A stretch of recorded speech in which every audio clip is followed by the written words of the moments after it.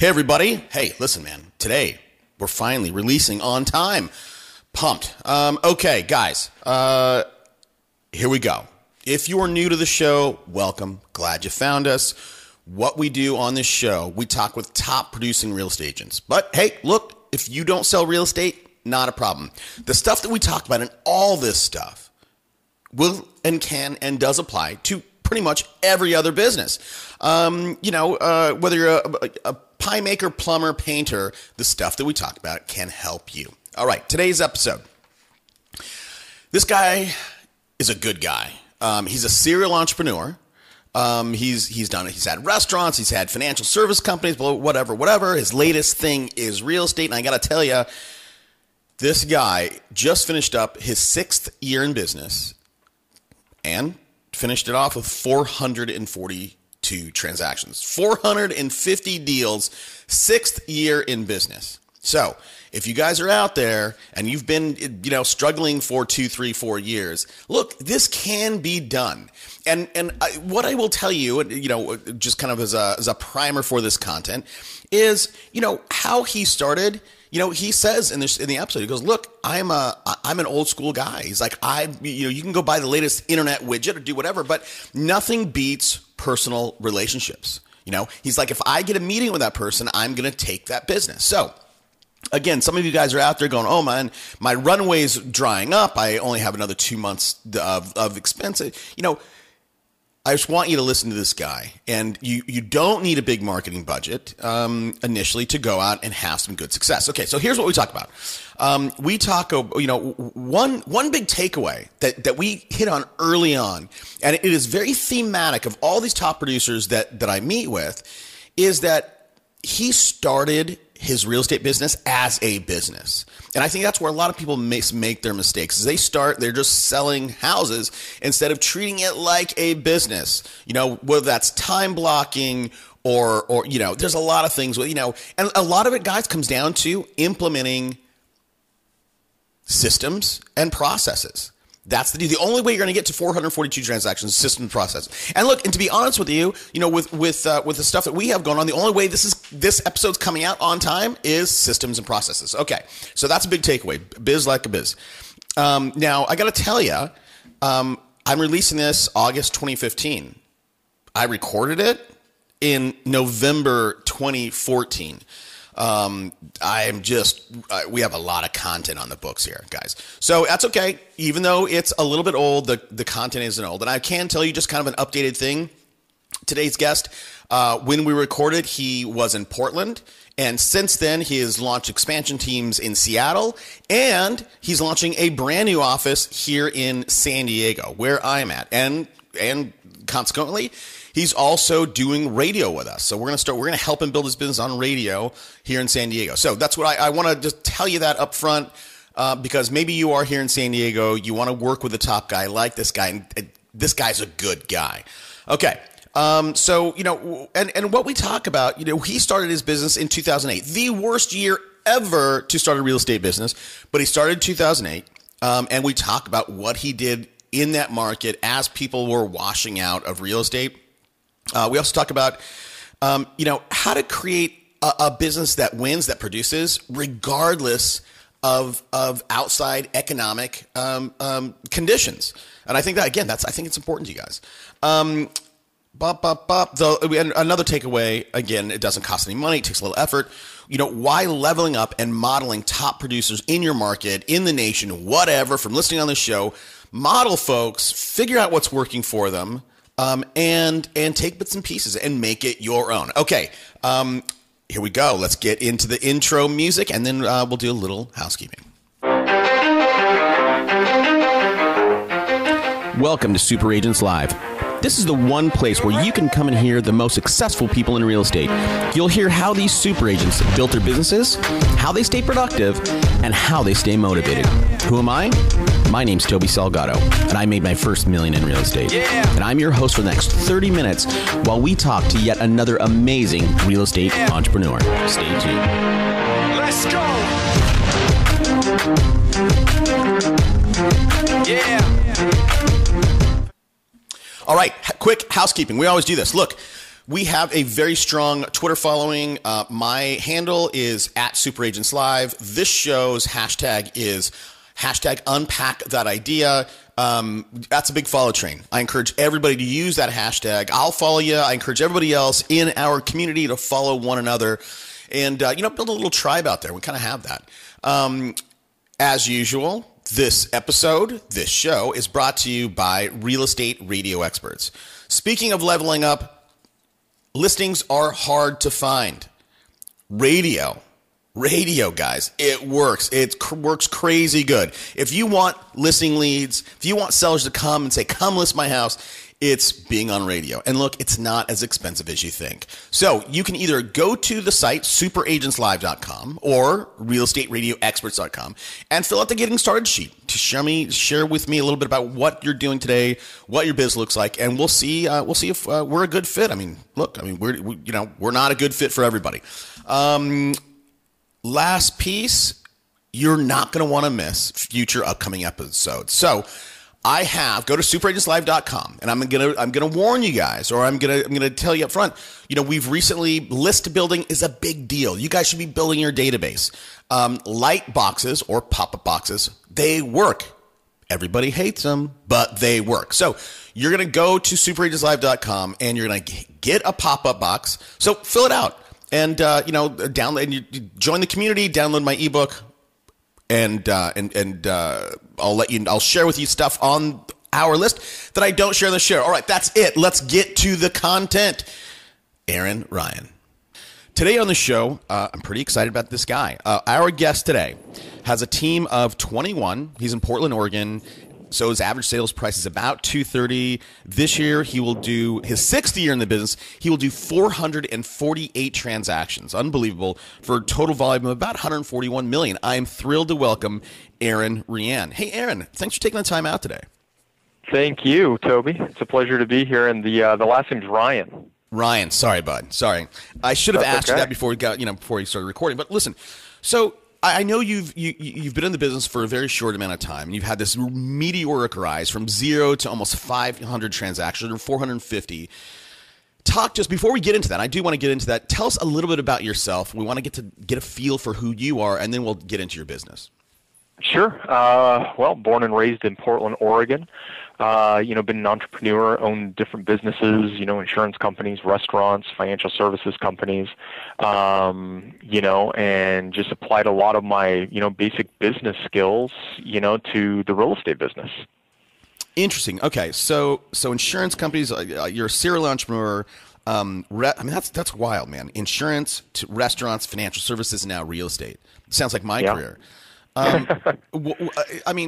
What is that? Tell us, why is that? Were you just looking for your thing and you landed on real estate, or,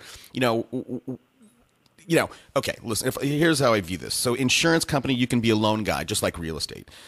Sure. Financial service is the same thing. And that could be, I don't know what that is, but you could sell stocks. Financial services is a big, but then a restaurant's a whole different ball of wax. Yeah. How did that go for you?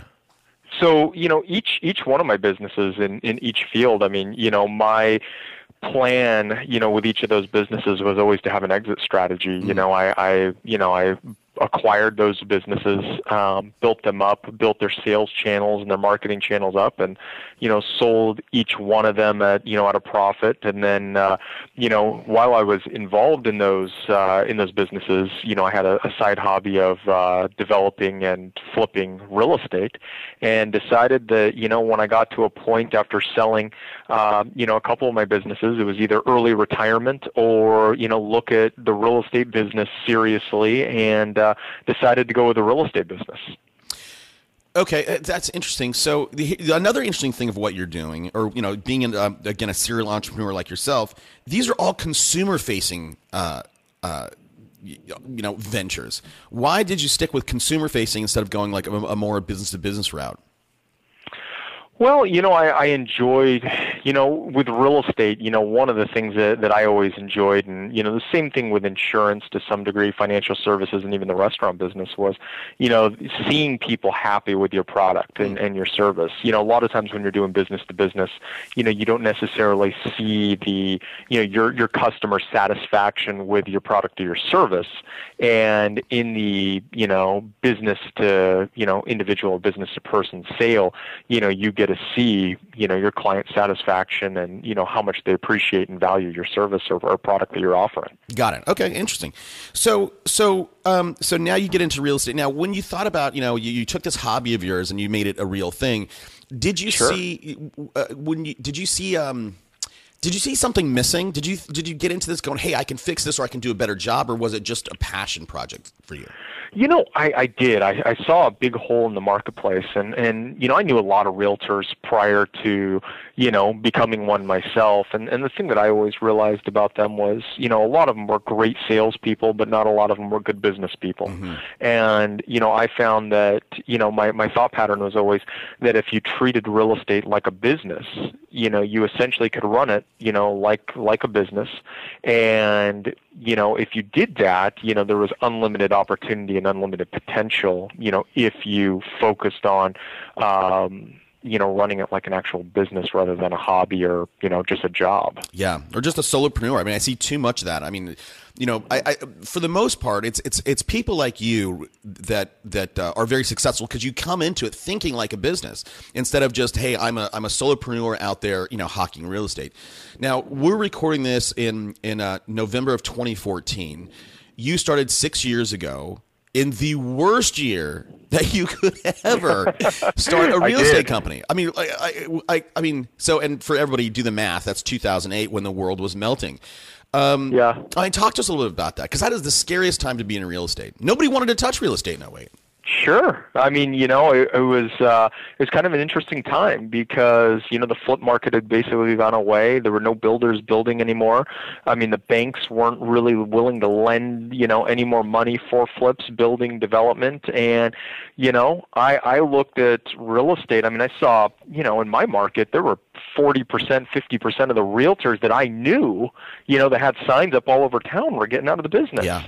And, obviously, one of the things that I looked at was, the competition's going to be decreasing quite a bit in my marketplace. And I found that, if I was able to capitalize and be able to get into the market, there would be a big opportunity because people still needed realtors in 2008 and 2009, and there were just a lot fewer to choose from in my market.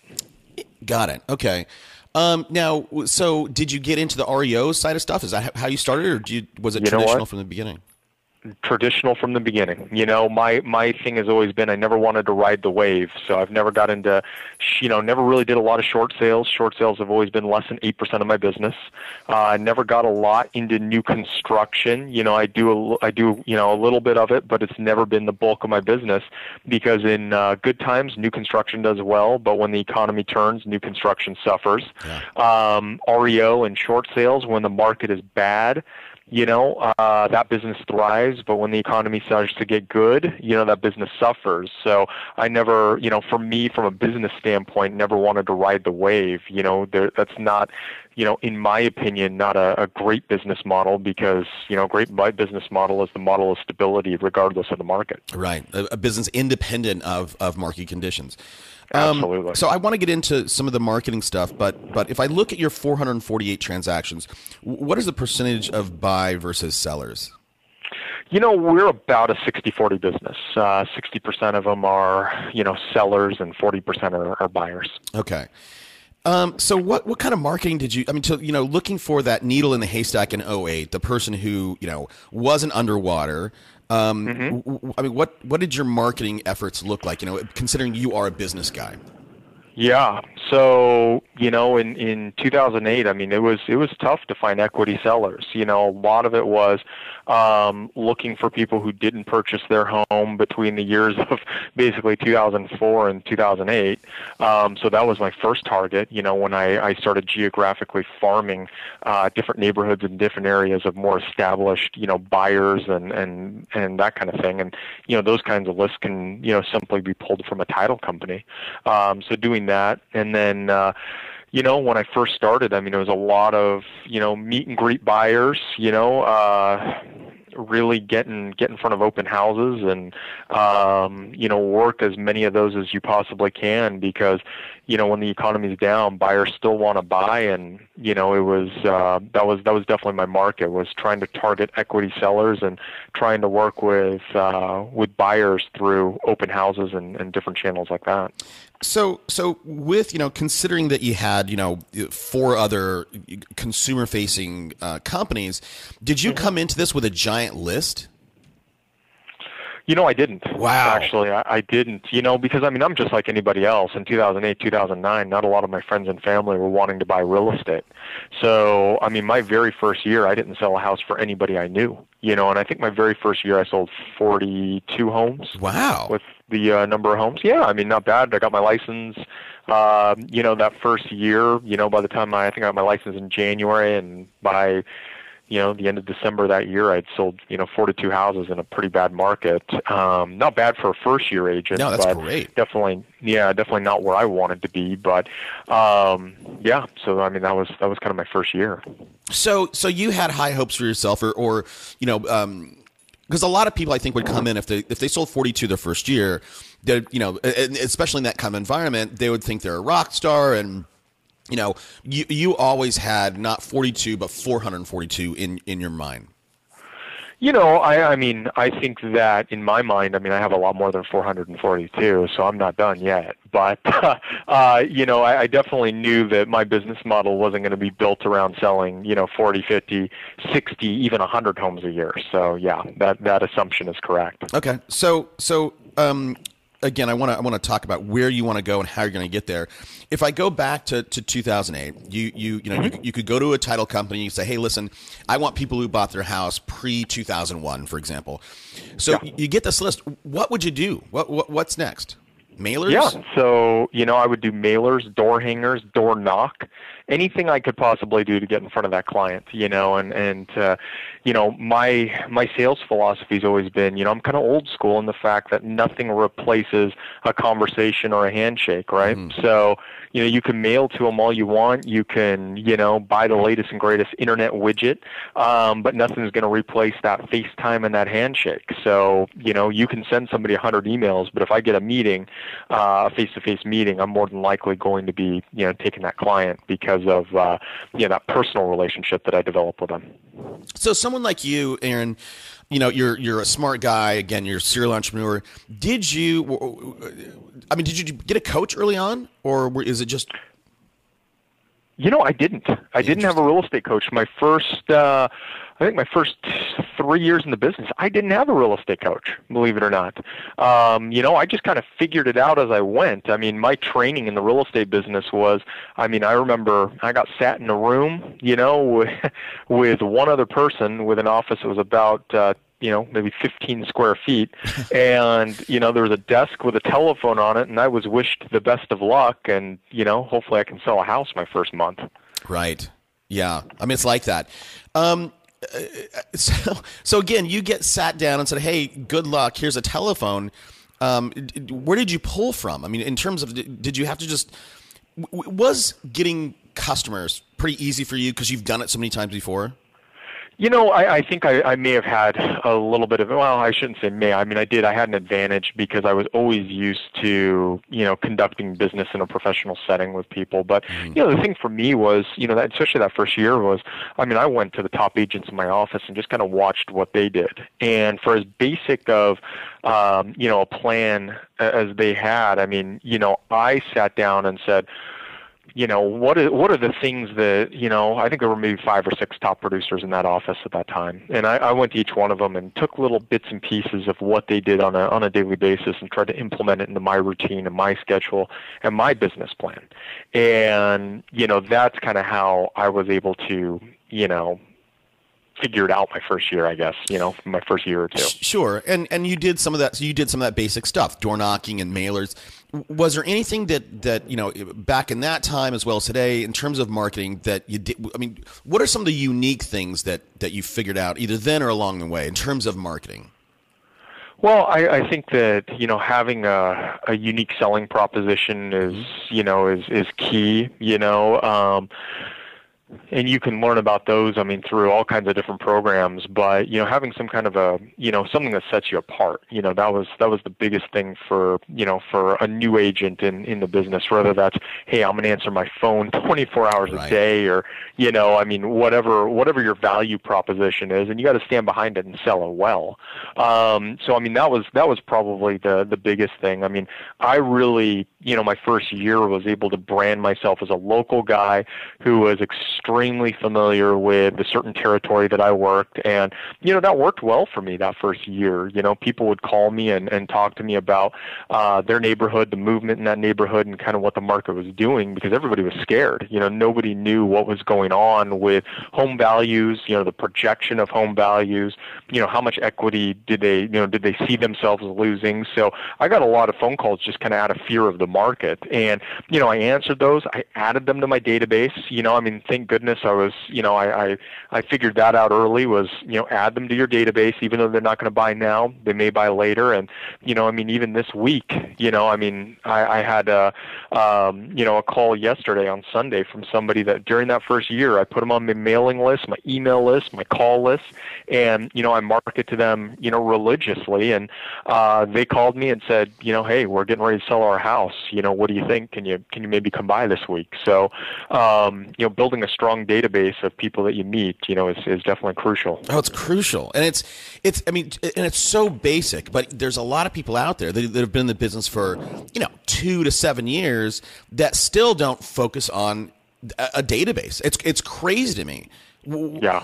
Here's in real estate, it's funny. One of the reasons why I do this show is that real estate is in a lot of ways stuck in the 70s or 80s, right? Yeah. Listings have come online, but other than that, it hasn't changed much. Why do you think is something like a real estate and something so basic as building your database, why is that not, why do people miss that? I'm just going to leave that like that and see where you go. I think that, really it comes down to the quality of the agents that are out there in the marketplace. It comes back down to the fact that, if you really look at it, real estate has one of the lowest costs, of entry of any business out there. And a lot of the people who are involved in our business just, they're not great business people. They might have some sales skills, or, they might do this part-time or whatever the case. And they just, they don't have a good business background. They don't have, a set game plan. And, our business is all about having a game plan, sticking to it, and execution. Yeah. So I'm just writing that down, game plan and execution. So for you, Ryan, sorry, I was looking at your last name, Aaron, what do you know now that you wish you would have known when you started? Oh, well, I think that the things that I would have, I think that, obviously everybody has to go through that trial of, learning the business and understanding the business, which, I did my first year, 2 years. Don't get me wrong, I still learn, every day, to this day. But the things that, I really wish that I would have focused on was, from day one, was understanding that, regardless of market, there's always buyers and sellers out there. Right. You don't want to listen to, a lot of the, I call them negative Nellies in the office that, think that the world's coming to an end. You got to shut those people out. One of the key things that I did early on was, even when I was affiliated with a large national brokerage, I always had my own office off-site, that I came to every day and ran my team and ran my schedule, out of. of, so that I could control the environment and, control what was, kind of what the, what the culture was in that office. So, that's probably the thing that I would have wished I would have learned, early on. One of my basic business philosophies, and I share it with my team every single day, is, I spend 90% of my time lead generating. I'm in the lead generation business. Real estate just happens to be the product that I sell. But, right. The person with the most buyers and sellers at the end of the day is the one who wins. And it's the same thing once you get a listing. Now you're spending 90% of your time generating, buyers for that property. If you can focus on that, you'll have an advantage in your marketplace. Got it. Okay. Yeah. I mean, I love that. You're in the lead generation business. You're in retail but your product just happens to be homes. That's exactly it. And one thing I heard this 2 weeks ago at a conference, and it's so simple. It's like when you meet someone who owns a home, at the end of the day, there's 100% chance that person is going to sell at some point, whether that's 30 years down the road when they die or 3 months from now. That's why I think it's so important to build that database. So if you're in the lead generation business, that's 90% of where your energy goes. What does that look like for you? I mean, that's, you can either answer that with how's your day structured, as well as like what are the arms that you go out to generate those leads. Yeah, well, it's changed now. Now that I have an established, well-known business in my marketplace, I mean, that's changed quite a bit.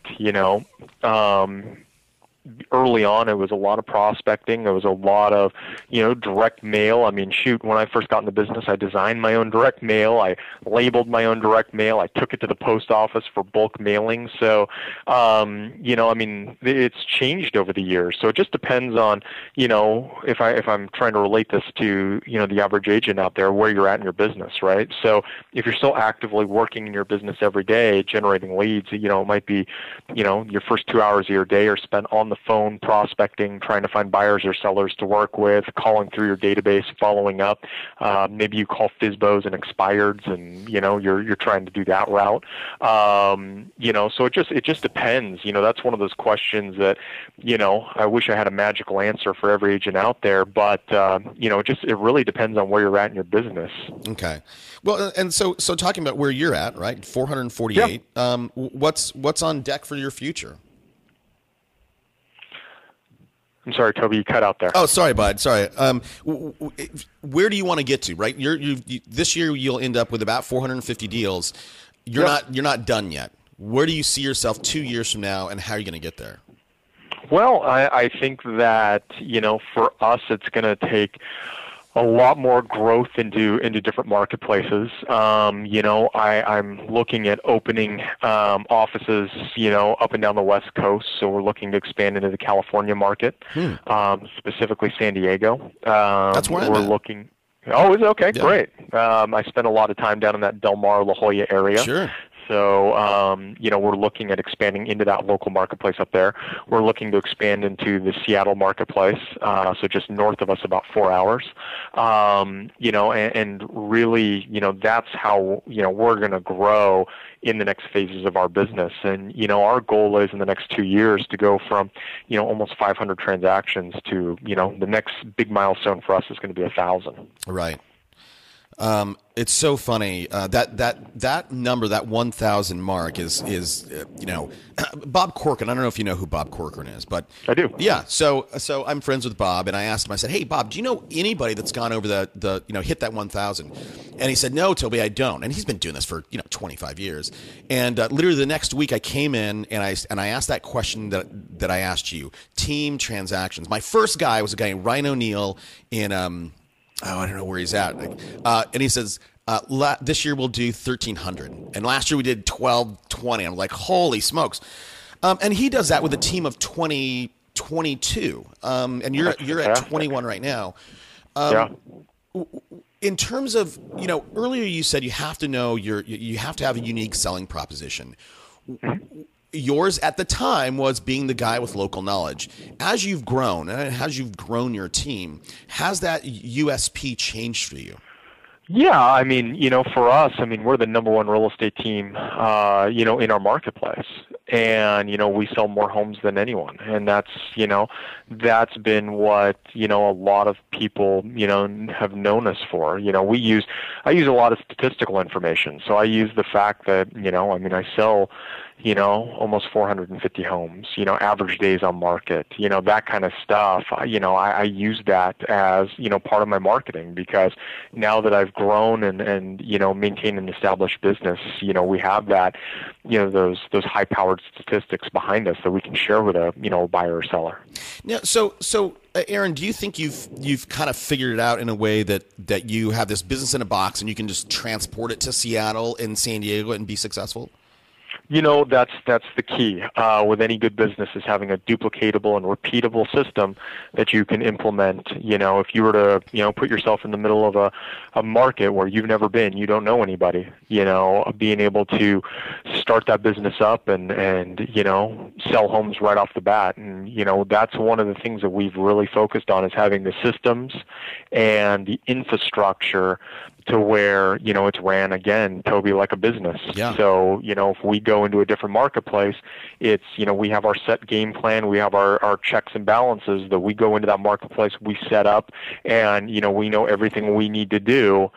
Learning from experience again, right? What to do and what not to do, so that you can go into that local marketplace and dominate. Well, so I mean, talk to us a little bit about those. What systems you have in place, and what does that infrastructure look like? Sure. What we have is, we know right off the bat, where our marketing dollars are best spent. We know, what staff you need, based on the level of transactions, from transaction coordination to listing coordination to runners to, whatever else you have, on your team. We know. I know exactly the footprint of my, my office space that I need to lease in a new market, based on the way that I had it set up. So just like a McDonald's would do, right? Yeah. Going into opening a new location, I have this same set game plan going into a new marketplace that, I need this size of an office. This is generally where, we like to set our offices up. We like to set ours up in professional, high-rise buildings. These are the staff that we need. These are the salespeople that we need. These are the databases that we need. This is the CRM system that we need. So we have all that stuff down to kind of what works for our business. So when you say you know how to best deploy your capital, how are you deploying your capital to generate 60% of your business being sellers? Yeah. So the best use of our capital or the best use of our time and capital is investing in, a prospecting business. It goes back again to what we talked about earlier, is nothing beats human touch. So, investing a lot in, the lead generation of prospecting. And, that's been one of the biggest pillars to our business is, we're just really good prospectors. So getting your agents, your staff every single day to prospect, to find new buyers and sellers. That's going to be your highest ROI, by anything else that you do, direct mail, TV, radio, any of that stuff. Right. And look, and it all comes back, there's no silver bullet. It's work. Prospecting is work. You have to go and do it. Now, do you do TV and radio? I do. You do? Are you a rate guy? I'm not. Got it. Okay. We should talk. I would love to learn offline. Let's talk about it, because that's part of what we do here. Now, so let's say that you go into your average. Again, I want to talk about parachuting into a new market. You're in Portland. Average sales 230,000. I imagine Seattle is probably something similar. But when you go into a market like San Diego, it's very, very different. When you think about going into a new market and taking your McDonaldizing a real estate business, how important do you think it is to sort of look at, have an environment similar to what you were seeing in Portland? I think that, we've gone into, certain communities here in our local marketplace where we've targeted, higher end buyers and sellers. We do a lot of that business. We do a lot of lower end business. We do a lot of mid-range business. So I think that, obviously, when you go into a new market, I mean, understanding, researching what other top producers are doing, in those marketplaces, which I've done. I'm in the lowest, purchase price major market, on the West Coast. Portland, Seattle's, almost double. San Diego's almost triple. Yeah. So I mean, average median home price. So I'm in the lowest of the West Coast. So I think that, you need to adjust for, the local conditions because every market has their own rules and regulations. But, for the most part, it like you said earlier, I mean, it gets back down to, prospecting, FaceTime, and getting meetings and having more buyers and sellers to talk to than, the realtor next door. Yeah. So for you, do you have a niche? Are you just, yeah, I mean, did you have any kind of a niche? And if you came to San Diego, would you niche down into beachfront property or equestrian property? That's funny. That's a good question. I get asked that all the time. And, I'm a businessman. I go where the business is, right? So I'll go into any market, any part of town, as long as it's a good, use of my time. If it's a property that I know I can sell and, a client that I know is motivated, then I'm going there. So I've never kind of pigeonholed myself into a niche. I've always stayed pretty wide open, and, it's worked well for me. Interesting. So if you came to a San Diego or a Seattle, whatever, what would you do? I mean, I want to talk a little bit about recruiting. I mean, what are the steps that you would take to, because I get this all the time, right? Hey, I want to be like Aaron, but I don't know how to find these people. What would you do, and how would you go about recruiting the right staff for your offices? Sure. Well, I think that, obviously, we use to start off, right? I mean, it's about finding, top quality people, in the organization, because, that's one of the things that, I've focused on pretty heavily over the last 24 months, I would say, Toby, is, I want to find the best people possible and place them in my organization, right? Mm-hmm. So, for me, it's always been, even if I don't have a spot available, if I have talent and I see talent, I'll make a spot for them. Yeah. I'm a lead generator / talent agent, and going into a new marketplace, I mean, it's, again, it's just being able to find who, the top people are for your organization. So whether that's reaching out to them, and then, trying again, just to get in front of them, to talk to them about, what your value proposition is of your organization, or, placing ads to find, good quality salespeople, getting them through things like a DISC assessment, which I highly recommend, making sure that you utilize, personality profile and make sure you check references. And, I mean, that's really been kind of the key for us. I mean, that's how we built our organization up here in Portland was, we never stopped prospecting for business, and we never stopped prospecting for talent.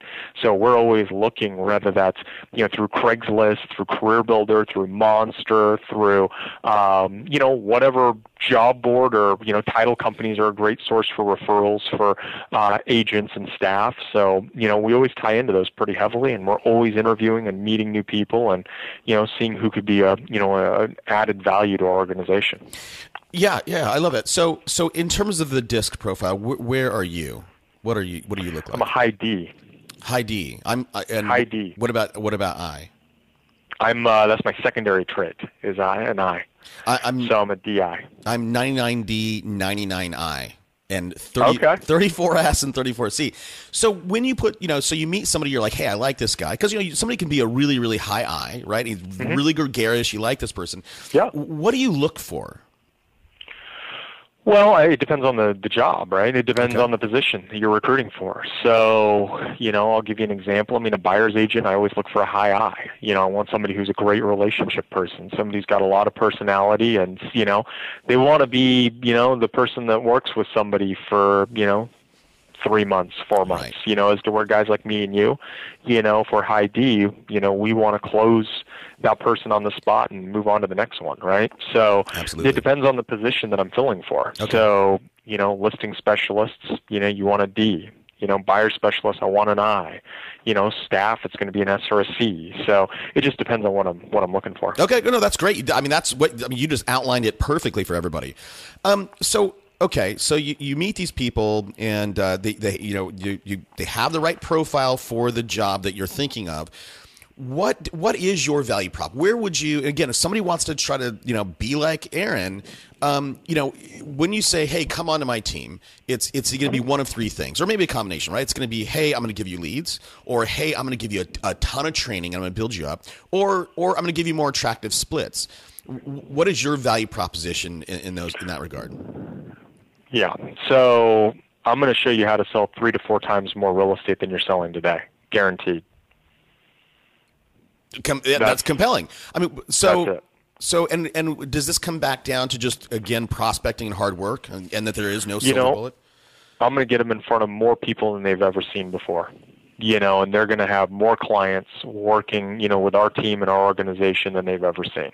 And, it's never failed us once. I mean, people come to work here, they see more clients, they have more opportunities to close sales, and, they learn that real estate is a career, it's not a hobby. And they get, they learn the basic business skills that it takes to, be a business person in the real estate industry. And, we put them on a schedule. We show them, what they need to do to be successful, and we ensure that they're going to be in front of more clients than anybody else. Now, earlier you talked about culture, and culture for attracting a new talent and retention of that talent is really, really key. What does your culture look like in your office? Is it fun? Is it all about learning based? Yeah, I mean, I think that it's got to have a combination of different things, right? It's got to be a professional environment. It's a fun environment. I mean, you want people who are going to fit together and work well together. Everybody's got to be a learning-based person, because the minute you think you know it all, that's when, you run into problems and you can't grow any further. It's having a hybrid. We've kind of developed a culture where everybody's there to support everybody else. I mean, everybody understands. They look forward to, our Monday morning meetings, because there's education as well as company updates, in those meetings. And everybody who's excited about growth, because that's what we are. We're a high growth company, and, you got to get buy-in from everybody. You're not going to go from 448 deals to 1,000 by yourself, right? You got to have everybody on the same page and everybody bought into, your vision and what you see happening with your organization if you want to be successful. Right. I totally agree. So when you look for talent, Aaron, look, you've done this a million times in terms of, finding somebody, bringing them on. For you, what has worked best? Getting the brand new agent so you can mold them, or somebody that's got, somebody's been in it for a few years, or somebody that's really seasoned? Where have you found success? Don't focus on their background. Don't focus on their, experience level as it, relates to real estate. Take that out of the equation. Look at their track record in any industry, whether it's real estate, insurance, financial services, whatever it is. Look at their track record of success in other industries and focus on their personality and what value they can bring as, a person and an employee to your organization.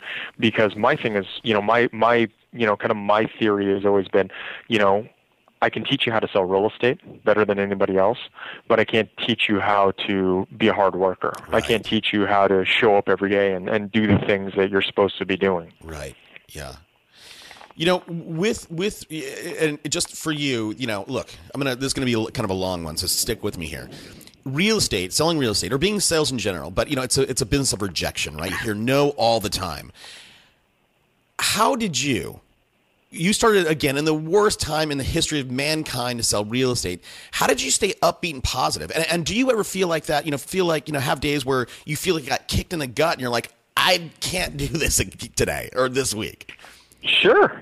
Everybody has those days. I mean, I'd be lying to you if I told you I didn't have days where, I just, I didn't feel like I got beat up a little bit. In those days, keep it in perspective, right? on those days, typically I call it a day. I go home. Got it. And I spend time with my family and, go to the gym and, spend time doing things that I like to do. I mean, it's pretty simple. If you're negative and you're in a negative mindset, don't stay there and keep doing the same thing. Leave for a few hours and get yourself, refreshed and go back tomorrow and do it over again. Right. Early on, I mean, I had to that all I need, is one person to say yes to me. It's kind of like the open house thing, right? When I first started, I'd do 4 open houses a weekend. And my goal wasn't necessarily to sell those homes. My goal wasn't, to get that property sold, by the end of the day, because I was holding other agents' open houses. My goal was to pick up one buyer that wanted to buy in the next 30 days. And if I did that every single weekend, I mean, again, right, it goes back to my simple math. If I picked up one buyer every single weekend, that was 4 transactions a month. It would equate to 48 transactions that first year. And that was my mindset, and my goal was, I don't need everybody to say yes to me. I just need one person to say yes to me. Because I can reach my goal with that one person saying yes. Right, and that's the number. Look, that's the number you almost hit, right? You've hit 42. That's exactly it. God, I love that. We have to start wrapping up here. But again, guys like you, Aaron, I'm fascinated with, because you've built this great business, but there's no complacency in you. Not only do you want to get to 1,000 transactions in this office, you want to go out and conquer the West Coast. I mean, are you just have you always been a competitor, or what is that? I'm a very competitive guy. I'm a very, very competitive guy. I mean, I had a sports background. I played sports, and the only thing I can equate it to is if you've ever watched Kobe Bryant on the court, and his tenacity and his aggressiveness. I think that I have that same kind of aggressiveness and tenacity in the business world. Got it. And again, that's something you can't teach. That hustle, right? That tenacity. That's something you either have or you don't. That's exactly it. So for you, again, you have all these goals. I want to get to 1,000 transactions. I want an office in San Diego and Seattle. How do you keep your day your day or week or month from spiraling out of control? How do you how do you do that? That's a good question, because a lot of things come at you, on different days. And my basics, right? If it's not on my schedule, it doesn't exist. I know what my schedule looks like for the day.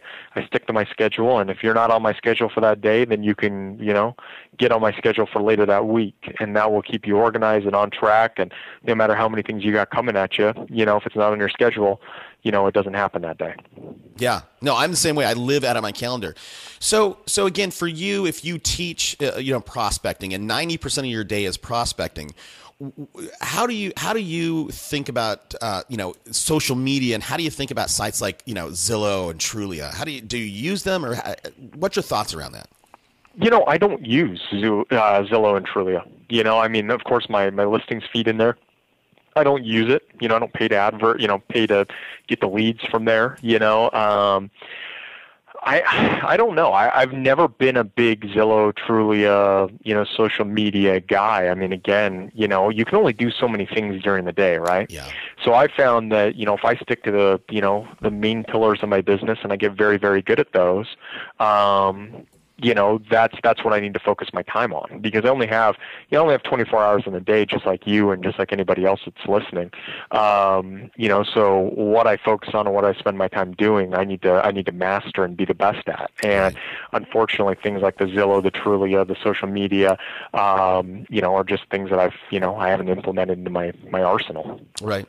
And look, that same 24 hours, we all have the same 24 hours that Mark Cuban has, or that Bill Gates had, or Steve Jobs had. And it's just, if you look at what those people have done, and if you look at what you have done, and then people in the audience are going, man, I want to get there. And I think that's it's again, so basic. We all have the same 24 hours. Focus on how to use them appropriately. I'm going to ask you kind of a crazy question that I don't ask everybody. But again, I think guys like you are fascinating. What is something I didn't ask you, but I should have asked you? The question that you should have asked me that's a good question. You should have asked me if I'll coach you how to sell real estate. Yeah. Well, answer that, please. we are in the process of, looking at setting up a small close group of coaching clients, that want to do exactly what we've done, which is set up a repeatable and duplicatable business. And, I get a lot of calls and a lot of inquiries from different agents and different people throughout the country asking me all the time, if I will mentor them or if I will, help them in the business. And, there's definitely a need for this service. And, we're looking at over the next 60 days forming a group of, a maximum of 12 to, 10 to 12 people to begin, coaching and mentoring to help get to, this level of success.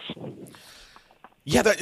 So I'll tell you what, I mean, I'm sure, you have a team. I'm sure you coach those people, but in terms of coaching, I mean, I coach a few people just because I have the show and people ask me about it all the time.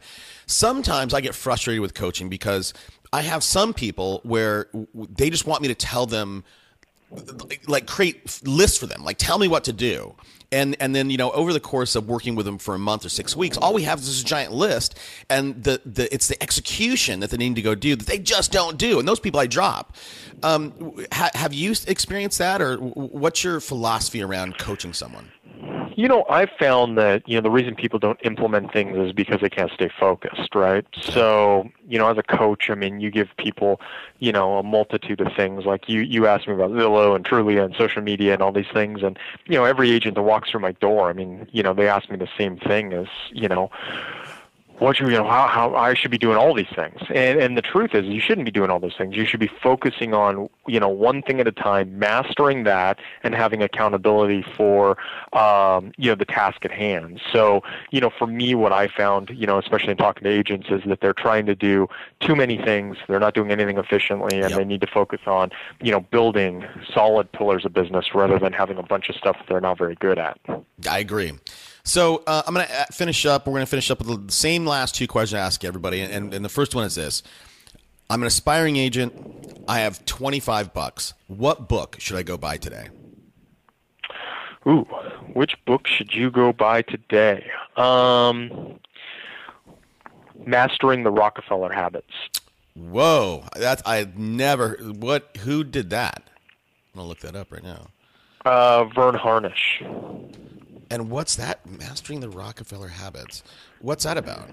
He's the growth guru, he's a columnist for Fortune.com. I mean, he just, kind of reminds you of the things that you should be doing, to grow your business and stay on task, and to, things that you can do to increase the value, of your growing company. So, I mean, great book, great read. I recommend anybody out there, if you haven't read Mastering the Rockefeller Habits, you get the book, read it, and it'll be a game changer for you.